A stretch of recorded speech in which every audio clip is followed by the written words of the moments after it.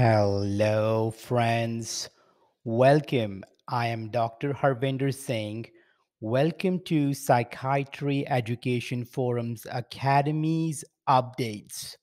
So, on December 16, this was announced that Cariprazine, the other name is Vraylar, got a new FDA indication as an augmentation agent for major depressive disorder in adults.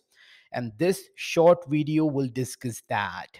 And again, I will say these videos are for medical professionals. If you are a patient with these indications, please discuss with your doctor. So, I will be discussing this in various sections, and I have no disclosures, no financial tie with this or any other pharmaceutical companies. And I am Dr. Harvinder Singh, creator of Psychiatry Education Forum Academy. So, let's begin. Now, there were three FDA indications for cariprazine before this, but now it carries four for psychiatric conditions. Let's go over old one first very quickly. We all know that this is approved for schizophrenia in adults. This is indicated for bipolar 1 disorder, manic or mixed episode acute treatment in adults, and for the depressive episode of bipolar 1 disorder in adults. But now it also carries this indication for major depressive disorder as an adjunctive treatment to the antidepressant. So, not alone, but as an add on treatment. Now, let's understand how to dose cariprazine for major depressive disorder augmentation. MDD stands for major depressive disorder. So let's start with the starting dose. So starting dose is the lowest dose which it comes in is 1.5 milligram daily. And then you can titrate the dose to 3 milligram.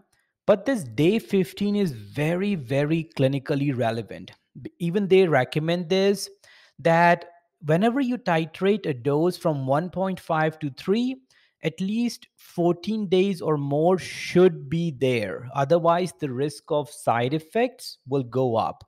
So 2 week, and then if there is no response, you can go to 3 milligram, but the recommended dose is either 1.5 or 3, and the maximum dose is 3 milligram. So very easy, right? 1.5 or 3. Higher doses 4.5 or more are mainly for the bipolar diagnosis and schizophrenia.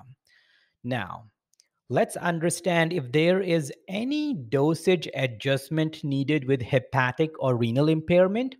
Starting with our liver, with the mild to moderate hepatic impairment, no dosage adjustment is needed.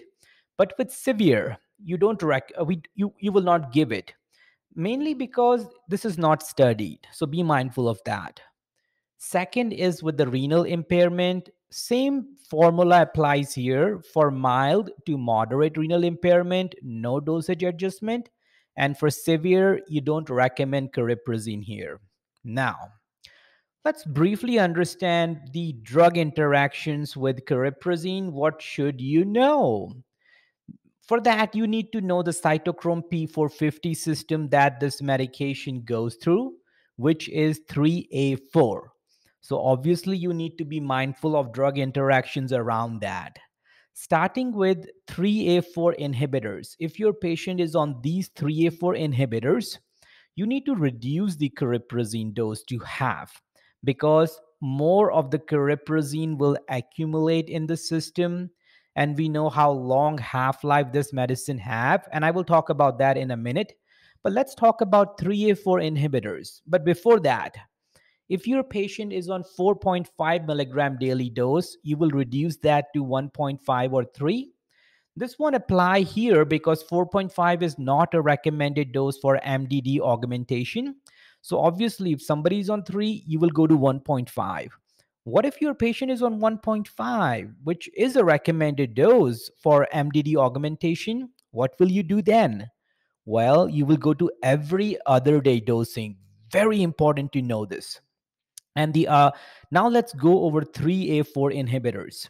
I will not go individually, otherwise this video will get longer. I will just briefly touch them. First, among antibiotics, clarithromycin and erythromycin are 3A4 inhibitors, but not azithromycin. So that's a safer option with cariprazine.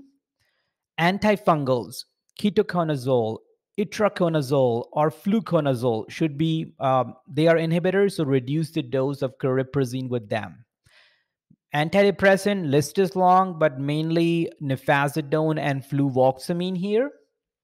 And then HIV antivirals, indinavir, nelfinavir, ritonavir, and saquinavir. And the last is hypertension, antihypertensive medication, mainly verapamil and diltiazem. So here you don't stop cariprazine, you just reduce the dose. When will you stop? When you are using them with 3A4 inducers. And these are among anti-HIV medication, efavirenz and nevirapine. Be very mindful of that. You don't use cariprazine here. And then most of the anti-epileptics, which are also mood stabilizer, few of them, carbamazepine, oxcarbazepine, phenytoin, barbiturates, or phenobarbital.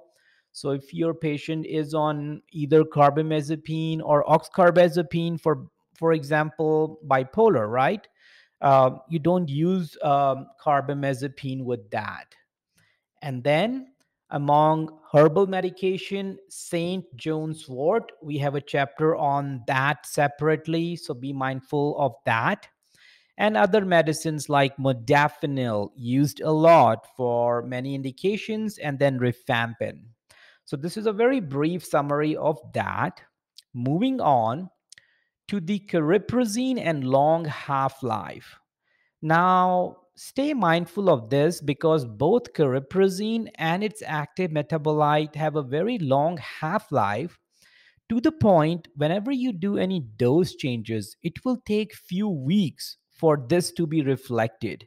So you always monitor your patient closely whenever you do a dose change, not only for the response but also for adverse reaction. It can take several weeks. So, and also when you stop this medication, be mindful. You see how the active metabolites will decline by 50% in 1 week. I felt like this is very clinically relevant, so I included this slide here. But let's talk about two studies briefly that FDA used to base this new indication on. The two studies are, this is the first study, and the study design was like this. This is randomized, double blind, placebo control, multi center trial. You can see this was conducted in these different countries, and there were 751 participants. And the patients who had inadequate response to antidepressant monotherapy were randomized to these three groups in 1:1:1 ratio. And these three groups are, first is cariprazine 1.5 milligram dose with antidepressant. Second is 3 milligram cariprazine with antidepressant. And third is the placebo with antidepressant. And for 6 weeks, medications was given once daily in addition to ongoing antidepressant treatment. And in the end, the results showed that 3 milligram of cariprazine given with antidepressant showed a reduction in med-RS at week 6 compared to placebo, but this did not meet statistical significance, but response was good. So this was one study. So they used the second study, which was published, I think, in Journal of Clinical Psychiatry around 2016 or so. And very similar design, randomized, double blind, placebo controlled, flexible dose, outpatient multi-center trial in these different countries, 808 participants. And they were screened for 1 to 2 weeks, and then they were washout was done of medicines which are not allowed with cariprazine that we already talked about. And the patients who were eligible in the end entered this 8-week trial. Be mindful, the first one that I talked about was 6 weeks. This is 8 weeks. So they entered this 8-week double blind 1:1:1 ratio to these three arms. And these three arms are Cariprazine 1 to 2 milligram with antidepressant. Second is 2 to 4.5 milligram with antidepressant, and then placebo. And the result was that 2 to 4.5 milligram cariprazine at week 6 showed a significant reduction in med-RS compared to placebo, but the 1 to 2 milligram did not. But I have not mentioned here, but the side effect also went up with the increased dosage. Now, what were the side effects seen in these two trials? The most common one is akathisia. You all know we see this a lot with cariprazine. Now, they looked at adverse reaction that resulted in discontinuation of treatment, and akathisia was on top, 2%. But they also saw that patients who discontinued, right? 6% of cariprazine versus 3% of placebo were due to akathisia here. This is not due to akathisia, like 6% versus 3% of placebo.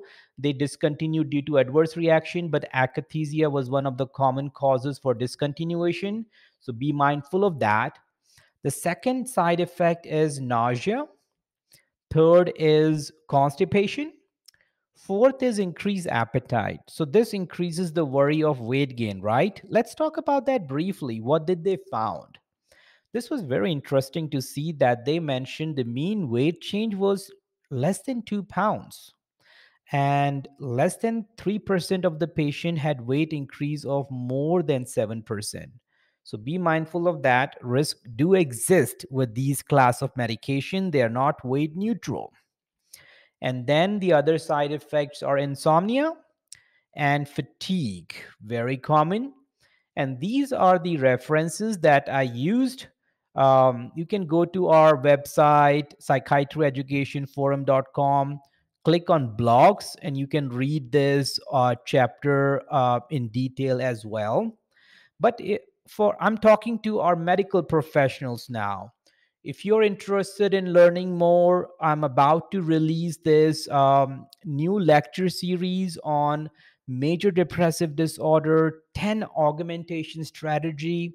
These are 10 lessons. This is a 10-day long lecture series. Go to our website and go to blogs, and you can find this post there with details of each chapter. I will say this is only for our academy members. If you're interested in learning more, please consider joining our academy membership. But thanks again for listening to me. This is Dr. Singh signing off. You all take care and bye for now. Thank you all.